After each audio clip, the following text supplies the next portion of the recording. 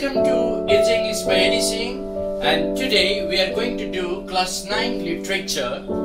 The topic is The Snake and the Mirror. Well children, this is a story bearing a very beautiful lesson for the children. Children, you should know this story reflects on the pride, foolishness, stupidity found in human beings. As human beings, we should not try to overestimate ourselves. Rather, we should try to keep a balance between the reality of life and that of the imagination. We should try to develop an understanding between the reality and imagination. That is what the story is going to highlight. The story begins with a homeopath doctor, a homeopath practicing doctor who lives in a rented house. One late evening in the summer, when he came back home and was sitting in his room, he just decided to read a book. Having sat in his chair and a book in his hand, he just heard a familiar sound. As he heard the sound, he anticipated it might be the sound of the rats, as he shared the room, the rented room, with the rats. And therefore, he once again decided to sit and read the book. Probably, he thought of some more rats crawling in the room and making certain sound. As there was no electricity in the room was dark.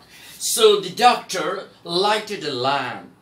As he lighted a lamp and just sat down to sit, he got some suffocation. And therefore he went out for a while to get fresh air. When he came back inside and sat for reading the book Materia Medica, a book that was of a medicine, and he sat reading the book Materia Medica. Once again, the doctor heard a sound, and this time he just thought it might be so many rats. But the fact was that it was not a rat. He just thought that there might be some other kind of sound. Then after a while, he just heard another heavy sound and found that there was a rubber-like thing falling in the room. It was a snake, and the snake had fallen from the ceiling, as there was no ceiling, from the roof itself. He got a little scared, but didn't panic. The snake coiled around his left shoulder, and his mouth was just 4 inches away from his face. He just felt the presence of God. Though he was frightened, he didn't panic. And as there was no medicine for emergency use in his room, he was just scared, and he just thought what to do. Meanwhile, he looked towards the mirror. Even the snake looked into the mirror. Perhaps, like the doctor, the snake was also an admirer of beauty. And when the snake looked into the mirror, he just got on from the chair and just started crawling towards the mirror.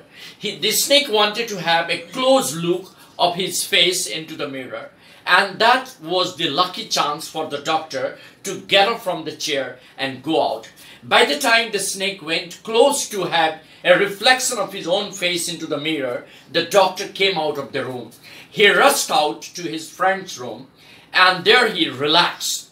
After, spending the whole night, the next morning the doctor went back to his room.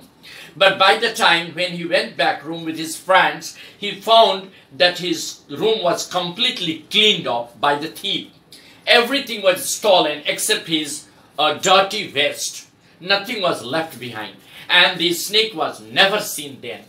That is the, end of the story. This clearly, emphasizes the fact that we should always try to understand that our imaginations cannot be always true. Our dream cannot be always true, because dreams have no legs to walk.